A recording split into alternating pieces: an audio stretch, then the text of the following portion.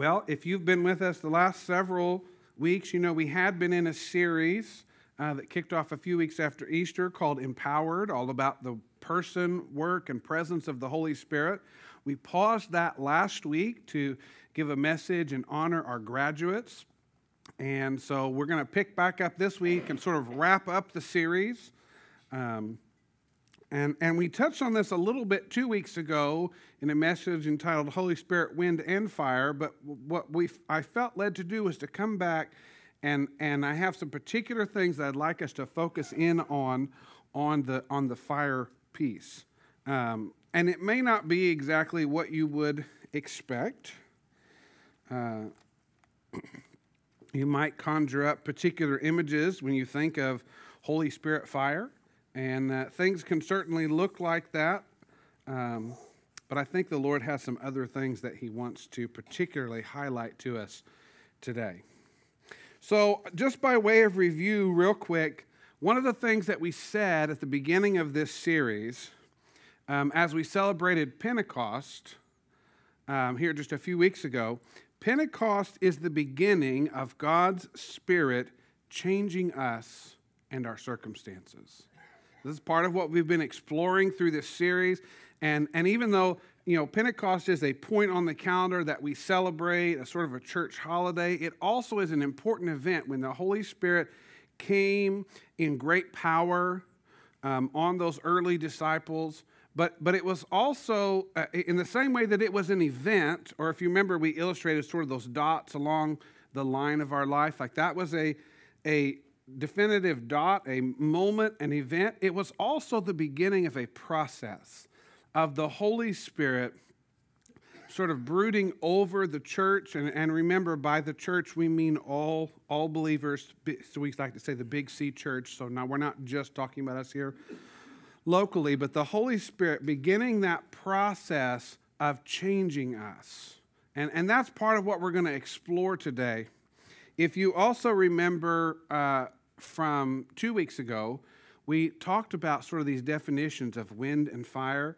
And when we talked about fire, we said one of the things that it does is that it purifies. So you think of the process of like goldsmithing. We have a young apprentice in the back there who would probably speak to this in much more technical terms than I can. But part of that process, at least in my limited understanding, is using heat or fire to heat the materials up. And what happens in that process is the impurities, the imperfections, different things rise to the top and they're able to be skimmed off.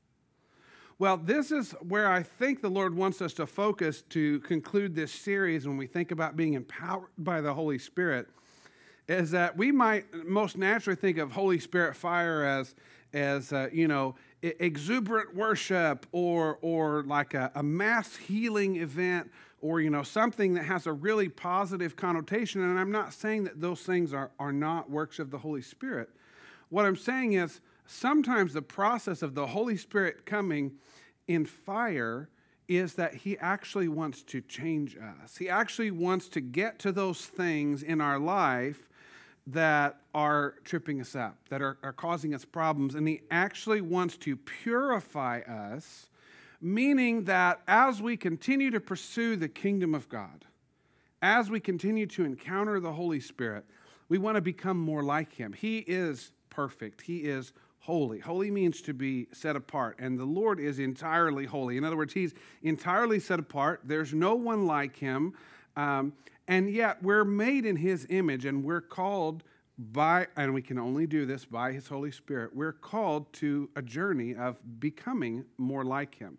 If Jesus is the standard, that's what I'm moving towards. And sometimes when the Holy Spirit comes, and we'll try to give you some more things to kind of grab a hold of. I know this might be a little abstract here starting out. Is that when the Holy Spirit comes with His fire, in the same way that natural fire is not always comfortable, sometimes this transformation process has times of being uncomfortable. But it's for a purpose. The Lord wants us to be more like Him. He wants to get the things out of our life that are tripping us up. Let's go, if you would, with me. I want to read a few verses out of Ephesians to kind of take us towards where we're going this morning. So if you have a Bible or a Bible device, you can follow along. We'll have these on the screen as well. I'm in Ephesians chapter 4. I'm going to start in verse 11. It says, "Now these are the gifts Christ gave the church, the apostles, the prophets, the evangelists, and the pastors and teachers." Their responsibility, which this will not be a surprise to you because I tell you this all the time, is to equip God's people to do his work and build up the church, the body of Christ. So in other words, you could summarize our entire leadership's job is to equip the saints to do the work of ministry. That's kind of a fancy biblical phrase, but I don't know why I always feel like kind of camping on this, but I'm only going to be here a second. It's one of the reasons we as a Vineyard like to say everybody gets to play. We don't want to be a community where those that are in positions of leadership or on staff are like the holy people. We're actually all the holy people, meaning that we all carry the same Spirit of God. We all are empowered, as we've been exploring through this series, to share the good news of the gospel, which can simply be sharing your story. But I can't stop from saying it's not just the job of your leaders. It takes all of us. It takes all of us to do the work of ministry. All right, let's go on to verse 13. "This will continue until we all come to such unity in our faith and knowledge of God's Son that we will be mature in the Lord, measuring up to the full and complete standard of Christ." Okay, there's that picture again. Christ is the standard. Jesus is the model, and we're moving towards that. And our work in that regard is not done until we've fully completed. We've fully measured up. Now, how many of you know that's probably not going to happen on this side of heaven? Right? Like that work is probably not within our power to complete. But the pitfall that the enemy is, well, it's easy to write it off. Well, I can't become perfect like Jesus, so why try? Well, if you're just talking about your own efforts and gritting your teeth to have better behaviors, I might be with you. I've not had real good success just forcing myself to more strictly follow a moral code. Where I have seen is empowered by the Holy Spirit. Part of what grace means is not just that I don't get the penalty for sin. In other words, where I've broken my relationship with God and gone outside of his design, which is how I would kind of loosely describe sin. Grace, which that's what saves us, actually gives me the ability by the Holy Spirit to not be enslaved to that. Not be enslaved to those things that pull on us, those emotional, I know this is probably a tired example, but when that person cuts you off in traffic and that emotion rises up, why what? Now, I'm using gibberish language because I don't know how colorful your language is, but it might not all be appropriate to be shared from the stage. But when that rises up like that's we might think, well, that's natural. Well, we are emotional beings, and so it's not unnatural to have feelings. But what I'm saying is, some people have taken the Christian life and saying the way to address those things is to just train yourself to catch it and stop. And like I said, kind of grit your teeth. I love you. It's like, I really want to say you dirty, rotten scoundrel, ... But what the Holy Spirit does is he actually begins to change us so that the emotional response is changed. So that I don't actually have that feeling of anger rise up. And what I'm saying is it's going to the root. This is what the fire of the Holy Spirit, now this is a progressive work. I'm not suggesting that any of you who are followers of Jesus have not experienced this at all, nor have any of you probably fully attained. I'm with you in that boat. We're in this in-between. But what I'm trying to paint a picture of is that it's possible to probably be closer to that picture than we realize.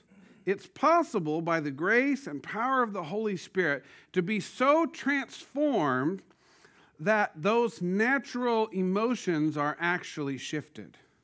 And this is one of the ways that the Lord actually, I'm going to use another sort of big word, but I'll help define it. We talk about the sovereignty of the Lord. And a lot of people like to say, well, God's in control of everything. Yes and no. He has ultimate ability. He is over all. There is none higher than him, and there is only one God. He is totally and completely set apart. He created everything that is simply by speaking. Like there's no equal, there's no rival. Now I'm quoting song lyrics, but while that is true, he also delegates some level of his authority to us. And sometimes we get it wrong. Sometimes we get it messed up. And therefore, and because of the opposition of the enemy, evil and demonic influences in the world, evil exists. So what I'm trying to say is, God is in control, but he's not a micromanager.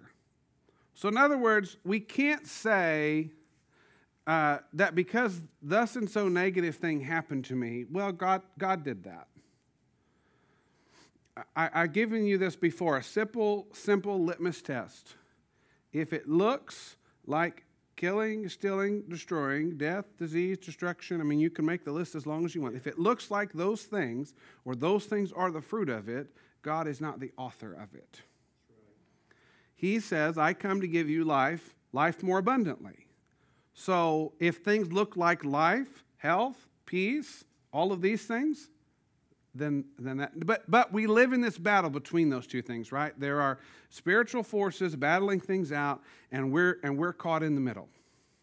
We're caught in the middle. Well, one of the things that the Holy Spirit wants to do in our life is to give us more and more ability to walk closer and closer to Jesus, to have that reality of him being so near that when we start to take a step, see, here's, let me pause and back up. Let's go back to our example of being cut off in traffic. A progressive growth in this area might look like my natural tendency is to roll down the window and flip the bird and run off a whole trail of expletives. Yeah. That might be my initial natural tendency. Well, progressive growth in that area might look like, as I'm growing, as I'm asking the Lord for more compassion for those people who are also his image bearers. Maybe I don't roll the window down, but I still grumble. I still have a root of anger.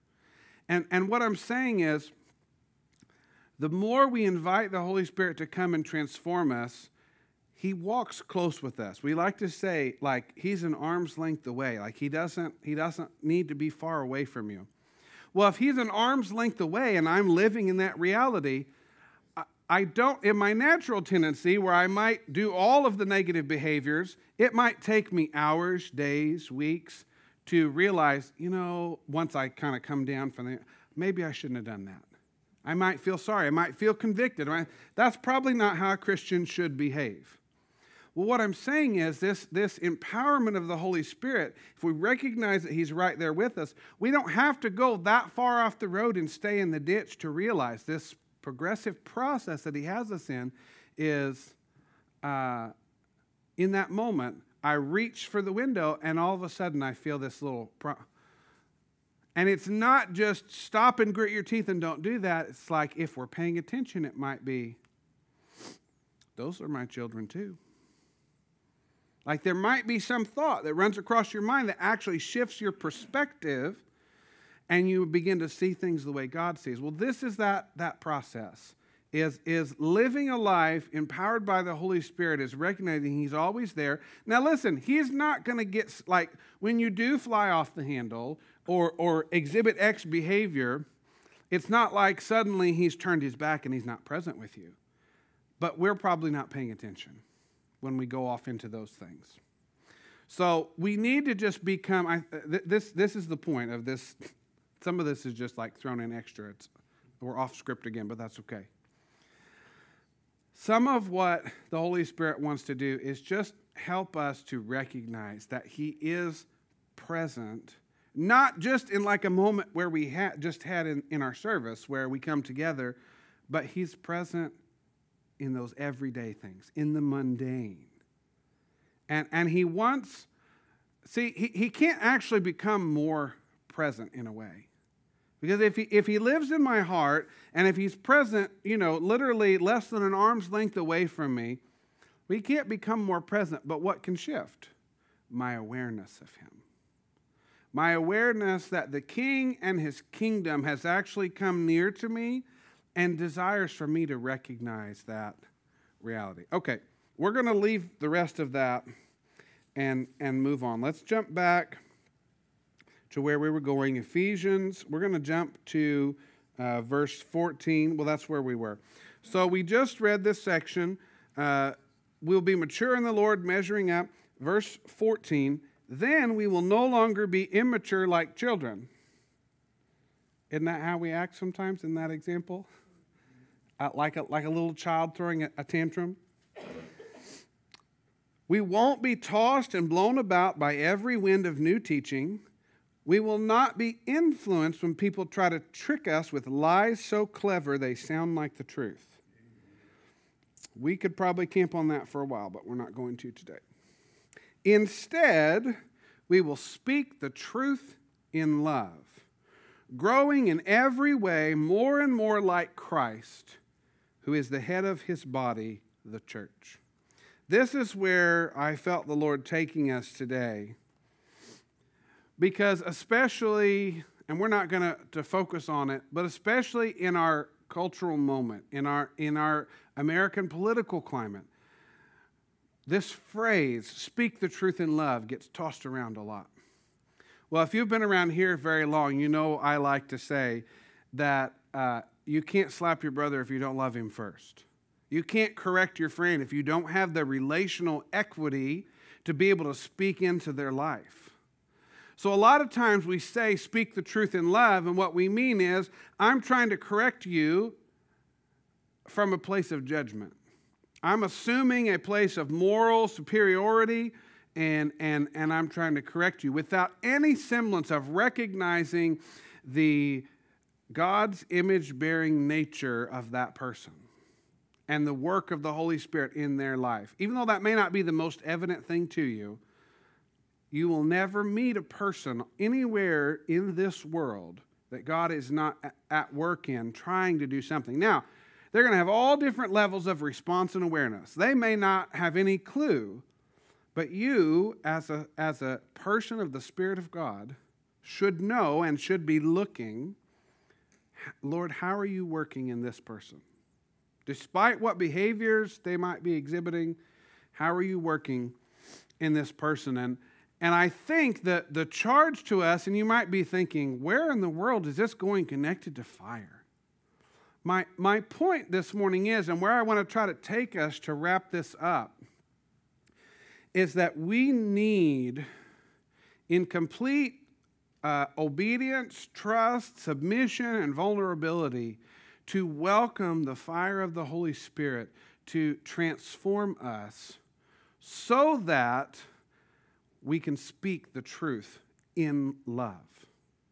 Now, you notice I'm sort of pushing back on our cultural tendency to go around correcting people. But what I'm not saying is that we don't speak the truth. What I'm saying is we get it out of order. We need to get into love. We need to build relational equity with people, and then we will have a platform or an ability to speak the truth. So this is what we mean when we tell you frequently. It's not our job to go around and correct everybody that's saying something wrong in the world. It's our job to love them. Now, we need to stand for truth. We need to speak truth. But what I'm saying is, in a relational context, you need to have the relational equity to be able to speak into somebody's life, to be able to offer correction in a way that doesn't push them away. Now, sometimes it's hard. I mean, I don't ignore that. It's hard. But if you've built trust, if you've built that relational equity, you can offer that, and it will come across as love. I think that's our charge this morning. But one of the things that we have to recognize, and this is where I think there's an invitation to us this morning, is that process for us personally, each one of us, of being transformed by the fire of the Holy Spirit is going to be uncomfortable. It's going to require us to let go of some things that we might be holding on to pretty tightly. But it is a needed process. I was in a Vineyard meeting in 2013, and some of you may have heard me tell a little bit of this before. It was my first national pastors' meeting. And it was a phenomenal meeting. It was in Anaheim, California. And Steve Nicholson, who actually, he's retired now, although just like our pastor, Ben, he's working more retired than he did when he wasn't retired. He's traveling all over England and doing different things. But he planted a church in Evanston, north of Chicago. And he facilitated the ministry time. And he said this phrase that at the time utterly perplexed me, to the point that I went and found him after and stood and waited to talk to him, because it's like, this makes no sense to me. I've got to ask him about this. And what he said was, and he almost said it off the cuff, but sometimes certain things catch your attention because it seemed, and he said very confidently, the Lord wants to do something to you before he does something through you.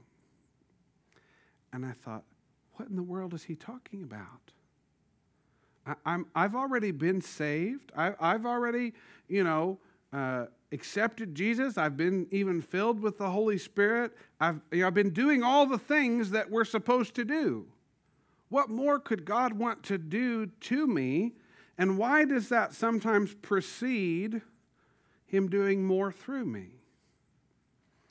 Well, I didn't really get much of an answer from Steve because he happened to be really busy, but he just sort of, gave me a couple things to read and kind of, like, here's some homework, and I think God will explain it to you.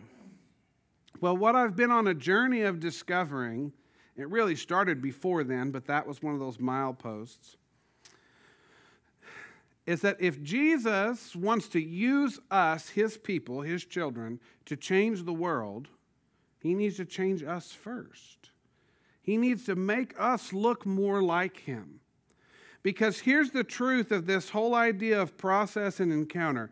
The power of the Holy Spirit that wants to empower you with all of the gifts and all of the abilities that you need to complete your mission will crush you if you don't have the character to carry it.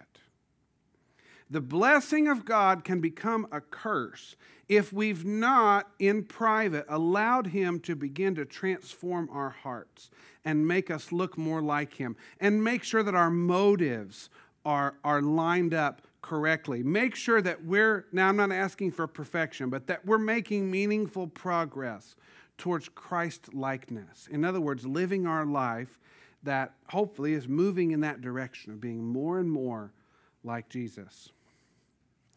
But we need that process in order. Now, don't get this twisted and think that you have to go through some super long process before God can use you for anything. But what I'm saying is, if you're sensing, God, I really wish you were doing more in my life. I wish you would, I believe in this healing stuff, but I don't know that I've ever seen someone healed as a result of me putting my hand and praying in Jesus' name. Maybe you identify with that. Well, that's what I'm talking about. If you're wondering, well, God, would you use me to do that? Would you use me to, give me a thought of something that might be encouraging to a person that I can share with them? If you're wondering those kinds of things, it might be that God still has some things he wants. Now, I have no doubt. Don't get any doubt about his desire. He wants to empower and use all of us to do those things. And we talked a while back about how his gifts are very situational. They're all available to us in the moment as he desires and as he wills and needs. But sometimes he wants to form our character in a way that we can support and carry the weight of responsibility that comes with being empowered by his Spirit. And I know that's not like, we're all going to go out of here, it's kind of hard. It's kind of uncomfortable. But I just felt as we prayed and read and prepared that we couldn't leave this series. And I believe for us as a church community, we are on a journey of more fully experiencing the kingdom of God and the King who is over that kingdom. I think that's being reflected in our worship, in our prayer, in our community life. I couldn't be more excited about the things that I see the Lord shaping and molding and doing. But we have to recognize in that process, we also are going to have to do uncomfortable things if we want to look more like Jesus, if we want to do the things that Jesus did. Pentecost was the beginning. We're still on that journey. We've not arrived. But I think today, God not only wants us to speak the truth in love, but He actually wants to love people through us. This is why He wants to... See, I'm going to throw this in too. I think when God looks at you, He doesn't see you in your present state. Because if you can imagine this with me, God sort of operates... It's kind of hard for us to understand, but I think God operates outside of the confines of sort of space and time as we experience it. And so when God looks at you, He can actually see you sort of in a future state where you've already realized the potential, where you've gone further in the journey than you currently are. And what He's doing, now it's not this linear, but if you just go here with me for a minute to help illustrate this. You know, if I'm at this point in my life, I'm 38 years old, and this is the summer of 23, you know, God can see me somewhere down the line, and He's saying, come this way. Like, I see your potential. I know what you can accomplish. And sometimes He says and does things in my life that make no sense. I'm not equipped to do that. I'm not wired to do that. I'm not able to do that. And He says, in my eyes, you are. Because I know where I'm taking you. I know what I'm doing in your life. And you don't have a clue. This is paraphrasing Jeremiah 29. You don't have a clue how good the plans I have for you are. You don't have a clue how much I want to prosper you and give you that abundant life. You don't even have a clue yet. And we might be celebrating something and thinking, God, just as we sang together, oh, you're so good. And He is.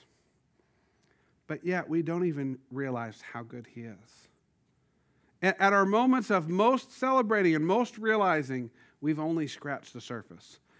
There is always more. And God sees you as individuals in that way.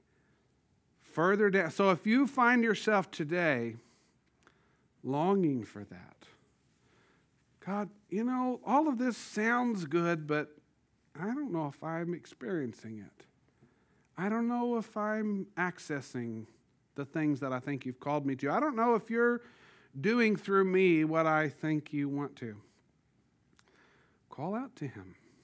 Ask Him to move you. Ask Him to meet you, to encounter you.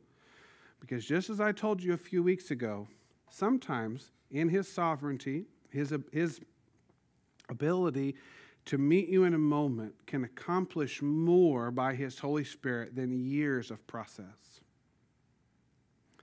And so I think this morning we simply want to invite the Holy Spirit to come and transform us. Now, the last thing that I want to say as we think about this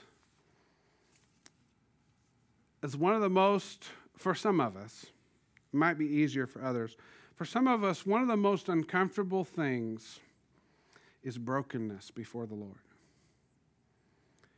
It takes a lot of vulnerability. I encourage you, He can be trusted. But it's still hard to go there. It's hard to feel broken before the Lord. But the good news is, and sometimes He actually takes us there. Sometimes this process of the Holy Spirit fire purifying our life will actually bring us to a point of, oh God, I love you, just like we talked about in worship. And then it sometimes can take us to the next step. Oh, but I haven't loved you like I think I do. I haven't related to you maybe in the way that I should. There might come up in you an awareness, which again, to use church language, we would call conviction. And it's not about like convicting you of a crime. It's saying there becomes an awareness. Those impurities rise to the top. Oh, I haven't operated as in close proximity to you as maybe I thought I was. Maybe I'm not as close. But here's the thing. We can do one of two things when that happens. We can move into condemnation, or we can lay our brokenness open bare before the Lord and allow Him to come in and heal and touch and begin to put us back together. So as scary as it is to be broken before the Lord, to recognize, oh God, I have messed this up. I thought I loved you, and now I'm realizing how little I've actually done to show it. In that process, He is wanting to rush in. As soon as you open up, He wants to rush in. Now, that's a process too. I'm not saying He's always going to put everything to right in an instant moment. He can. He does sometimes. It depends on situations, and He knows that. His discernment is better than mine. Hopefully that's not a shocking statement to you. It's probably the same is true for you. So why don't you stand? And I'm going to pray. If worship team wants to go ahead and come up, we're going to do a final song here in just a minute. But I just want to begin even now to just invite the Holy Spirit to come. And, you know, this was one of, can I just be honest and vulnerable with you? Like, I know when I entitle a message, Holy Spirit Fire, there's probably a whole array of expectations, assumptions, maybe baggage. Maybe you hear that phrase and you're like, oh, now he's talking about that Pentecostal stuff and I'm not quite so sure. You know, your response or reaction to that could be all over. Well, I just want to say to you, I don't need to see any particular response from you. I'm not seeking to create holy chaos, although the Holy Spirit has permission to do whatever He wants. But I'm not trying to craft and contrive something. I think sometimes in the American church we get tripped up and think, oh, if somebody cried, the Holy Spirit must have moved. Well, if you've known me very long, I can be a crier. Like when the Holy Spirit, I don't know, it's just somehow that's how my emotions come out. But we can't use that as a barometer either. Sometimes He meets us in very quiet and subtle ways. Sometimes He meets us in ways that we would rather Him not. So my encouragement to you is just to be open and vulnerable to however the Holy Spirit is meeting you. To invite Him. And whatever He brings to mind, lay it bare before Him, because I can't implore you enough. Just like that, I'm picturing that pot of gold. I guess it's a pot. I don't know what you guys melt gold in. But when those impurities rise to the surface, in other words, anything that gets brought up, it's because the Lord wants to do something about it.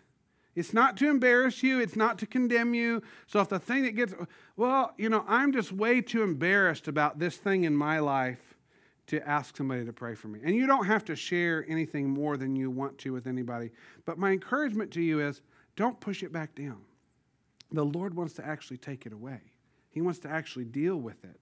He wants to skim those things off the surface and make you look more like Him. We're going to sing this song, and I invite you even now to just begin. You can sing along if you want, or you can just quietly receive. But I want us to sing this song together as a prayer, and then we're going to conclude by praying for each other.